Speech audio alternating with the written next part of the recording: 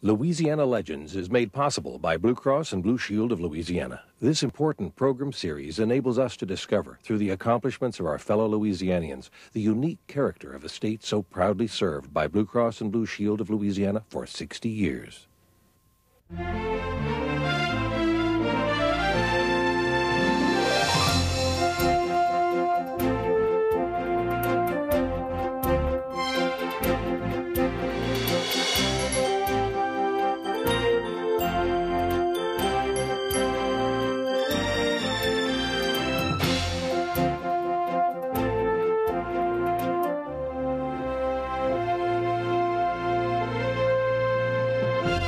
New York City, and I'm with Tony Kushner, who is perhaps our best young playwright. He may be affronted by that word young, but when you get to my age, Tony, everybody looks young. It's a pleasure to see you. Tony hails from Lake Charles. That's right. Goes home frequently. Mother deceased. Dad the conductor of the Lake Charles Symphony. That's right. Tony, you've won every prize that the theater can give, the Pulitzer, the Tony Awards, just everything, the drama critics. Much of it for this play, which I'm holding, Angels in America. Now that the passion and the fury of writing it are over and the accolades have come your way, how do you feel when you look at this, when you look back at this? Oh, God, I feel proud about the way that it went, and a lot of it is a very pleasant memory. A lot of it was really overwhelming at the time, and I sort of went through it in a bit of a daze, I'm now beginning to realize. But I took a lot of notes, so I'll be able someday, when I'm interested enough, to go back and remember exactly what it was like. It was a really exciting time, and I'm really glad at the moment that it's quieting down a bit, because it was also very, very distracting and in its own way really intimidating. And it's beginning to feel as of about this summer, I think, that I'm have enough distance from it so that I don't have to feel afraid of writing anymore, because for about 2 or 3 years I think the feeling that I would never be able to equal what I did with Angels, and that nothing that I wrote would ever have the kind of acclaim that Angels had, has sort of worn off. I mean, it may be the case that I'll never do anything that good again, and it may be the case that nobody will like anything that I do again. I don't know. But I've, at least to this point, gotten sort of bored with being worried about that, and so it's freed up writing for me. Where did this, what's the origin of your desire to write? That fascinates me always. Where does that spring from? Well, I mean, I think it's nothing particularly mysterious. I think that in part I come from a very artistic family. My father is a musician. My mother was a musician. My brother is first horn of the Vienna Symphonica, and my sister is a painter. That's one of her paintings there. And you know, we were encouraged to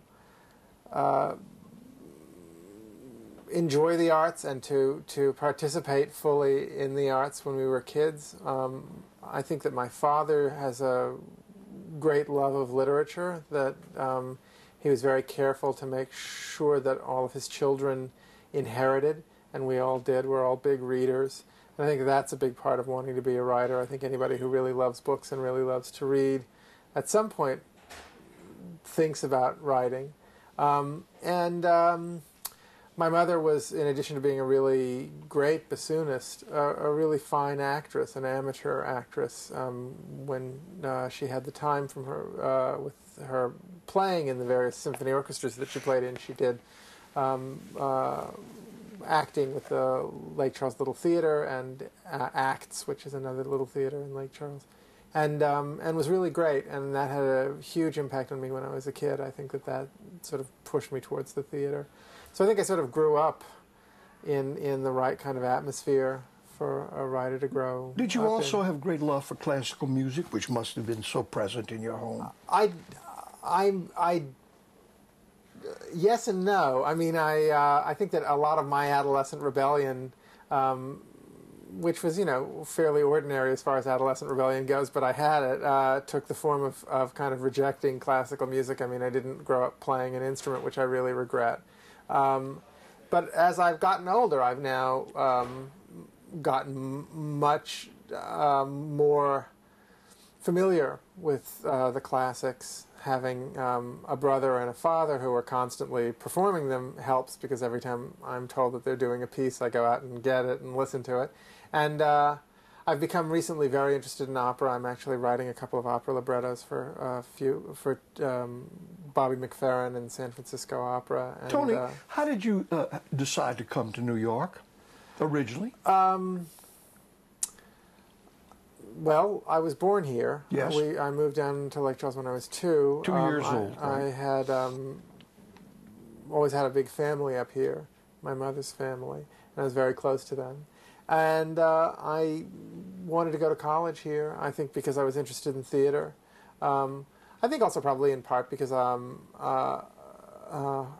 well, being gay, it was essential that I get out of a town the size of Lake Charles where there wasn't any visible gay culture when I was growing up, and I think even before I knew that that's what I wanted, some part of me had decided that I needed to go and find a place where I could be with other people like me.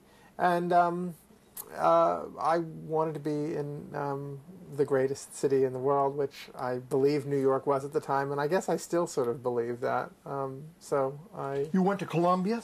I went to Columbia College. And studied? Well, I majored in medieval literature at first, and stayed as a medieval studies major until the end of my junior year, and then in my senior year switched to a sort of more general English literature degree.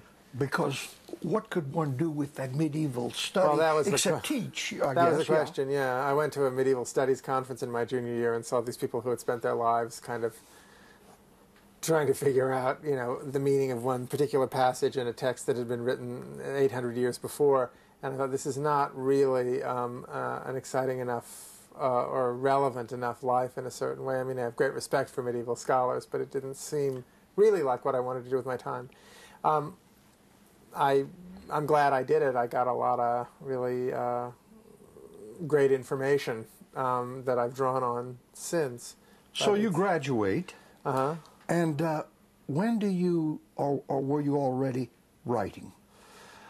I wrote a little bit in Columbia, but not much. I knew that I wanted to write, but I was afraid to. I figured that I probably wouldn't be very good at it, and I didn't want. I mean, my parents were very encouraging about all of their children becoming artists, but they were also fairly clear that it was a serious profession, and you should do it if you can make a living at it. I mean, they gave us both examples of people, of grown-ups who were artists, but also grown-ups who had made their living as artists. And so I think for all three of us, it really was clear that if we were going to go into the arts, it should be as serious professionals. And so I was afraid. I mean, that puts a certain burden on the work. It does. And after I graduated, before I left Columbia, I started directing in the student theater there. And I realized that I had a certain ability. I don't think I'm a tremendously good director, but I'm a pretty good director. And I liked it well enough. And I think that was sort of a backdoor into writing. I went to NYU a couple of years after I graduated from Columbia and got a master's degree in directing from the theater program at NYU. And while I was at NYU, started writing seriously. How did you make a living? This is a tough town to be young, a student. Well, it's tougher now than it used to be. You could really live for very little money. I had help from my parents when I was at Columbia, but I always worked. I worked at a liquor store. I was a stock boy at a liquor store for most of the time that I was at Columbia. And then when I graduated, I was a switchboard operator at the UN Plaza Hotel and also at NYU Medical Center. I learned how to use how to be a telephone operator, and you could make fairly good money. And so I supported myself that way. And I worked through graduate school as a switchboard operator. Tony, if someone asked me what would be the very toughest occupation that one could choose on Earth, I would name two. People who work on tar roofs in the South in the summer, that would be one. And playwrights who write serious drama would be a close second. I must put the construction workers first with our heat in the South. Well, and I actually have to tell you, I did both of those jobs. Yes, and which was the toughest? You know, I enjoyed the first being a. I didn't tar roofs, but I loaded shingles onto roofs for my father owns a lumber company in Lake Charles, and in my 18th year, after I finished high school, I spent a summer throwing roofing shingles up on roofs. It was really, really hard work, but I actually sort of enjoyed it. I mean, I remember enjoying it now. I'm glad I don't have to do it for my entire life. And writing a serious play?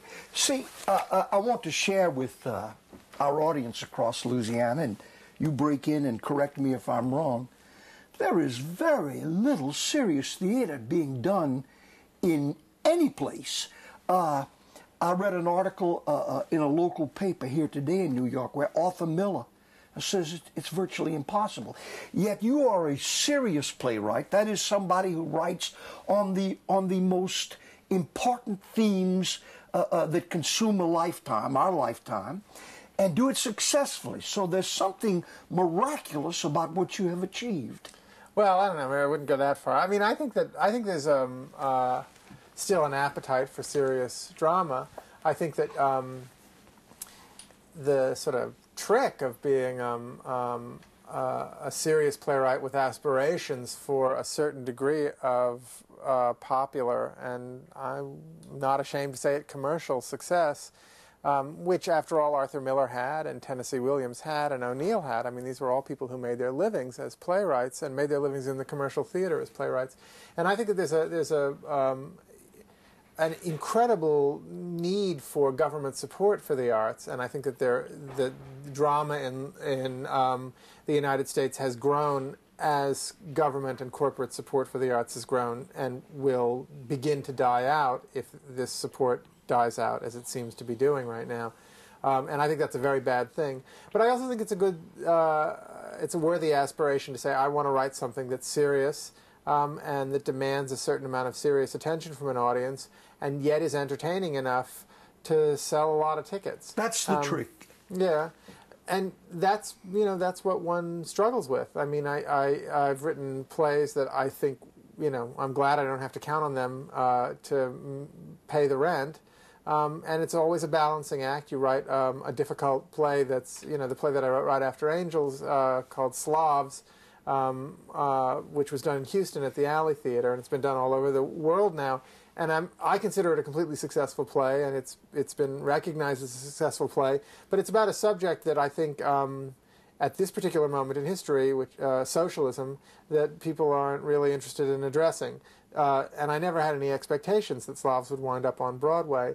I'm writing a couple of plays now, one of which I know will be like Slavs for a smaller audience, and one of which I have hopes will, if not make it to Broadway, then at least become standard fare. Let me ask you this. Does it put any additional burden on you? Because you, unlike most playwrights, know that when you finish the work, and it has Tony Kushner's name on it, somebody is going to do it. Yeah. Does that put a more burden on you? In other words, many people write and say, I'll put this in a closet or in a chest, or I'll show it to my wife or husband, and that removes a lot of pressure, because many plays die like those flowers born to blush unseen.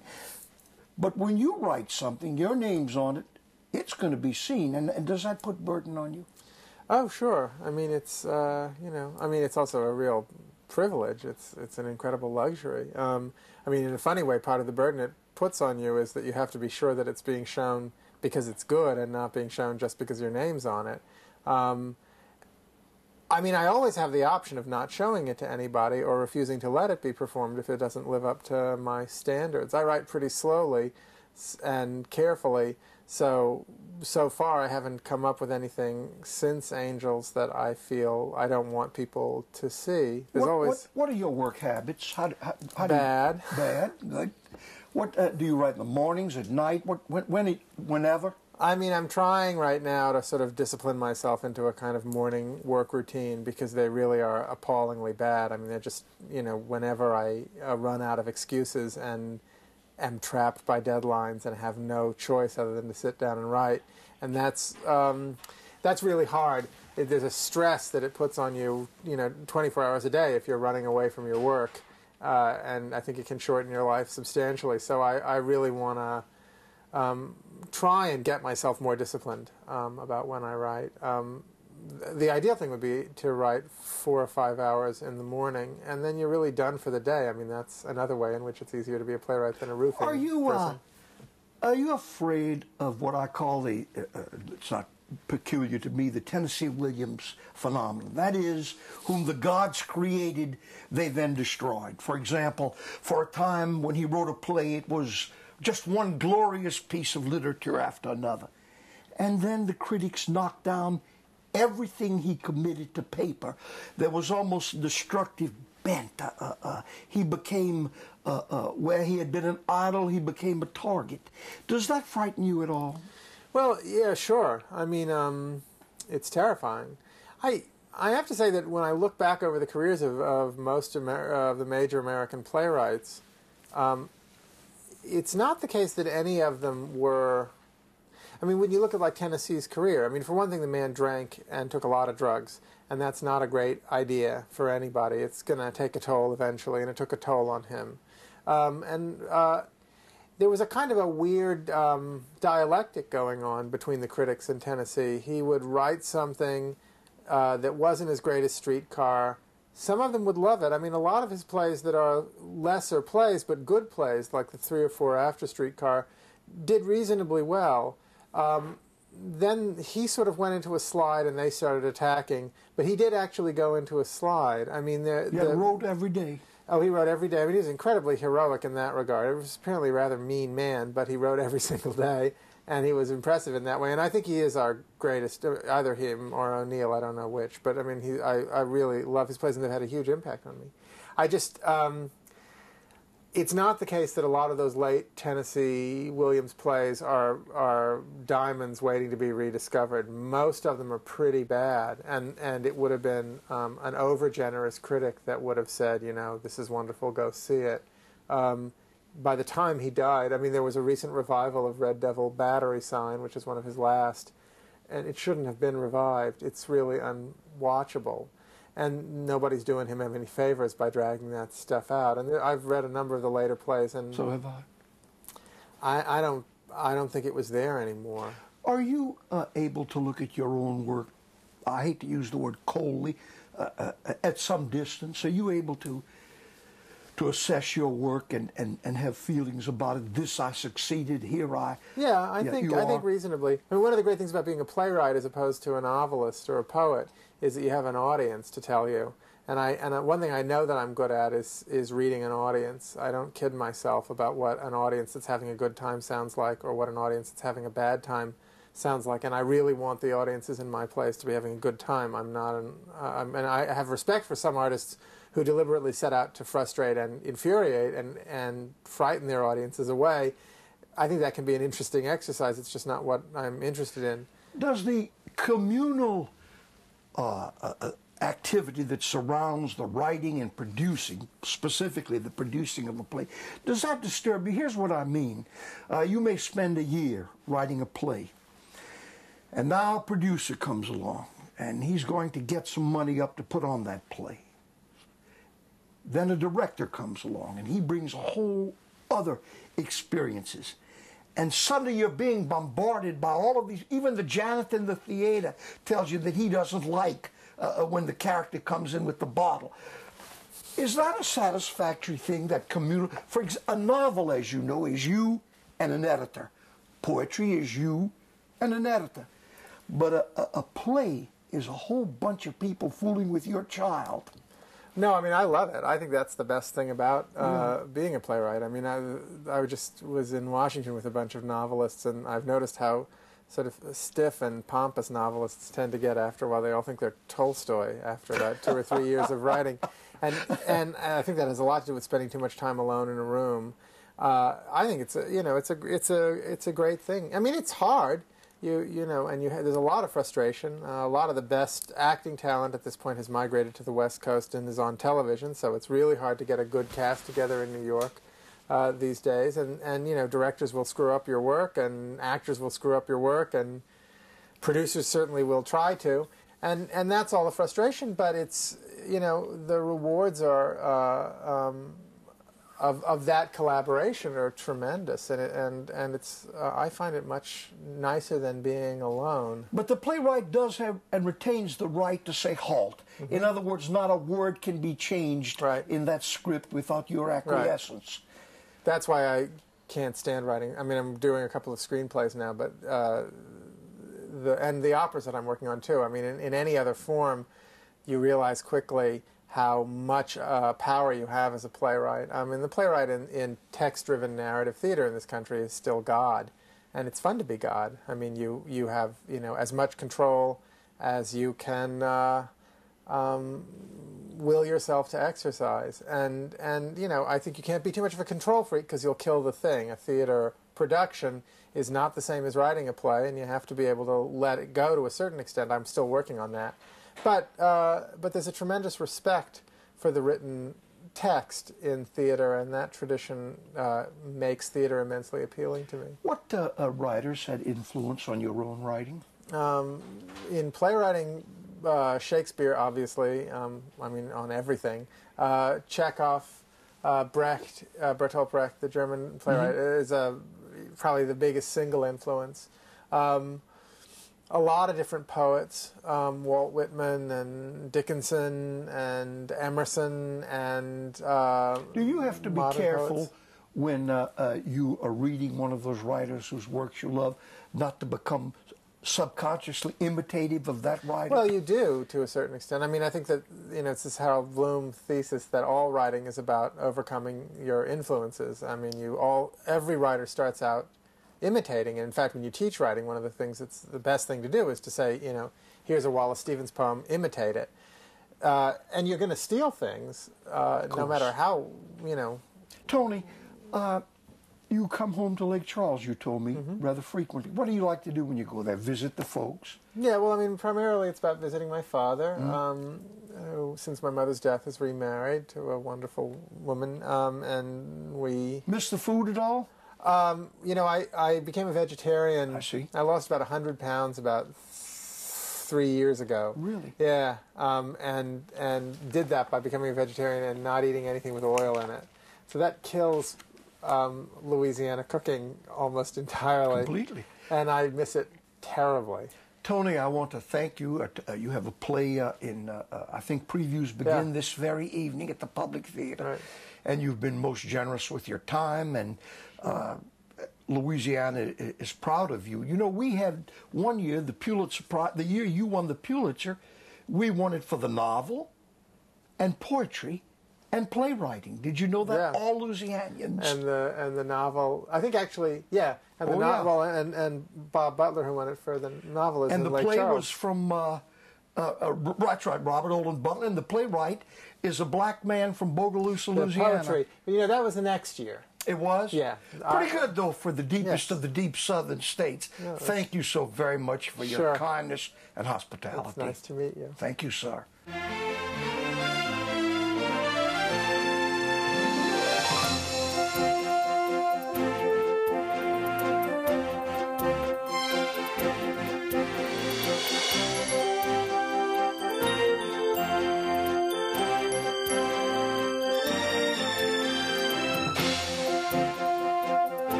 Louisiana Legends is made possible by Blue Cross and Blue Shield of Louisiana. This important program series enables us to discover, through the accomplishments of our fellow Louisianians, the unique character of a state so proudly served by Blue Cross and Blue Shield of Louisiana for 60 years. For a copy of this program, call 1-800-973-7246 or send $19.95 to Louisiana Legends, care of LPB, 7733 Perkins Road, Baton Rouge, Louisiana, 70810. Please allow 4 to 6 weeks for delivery.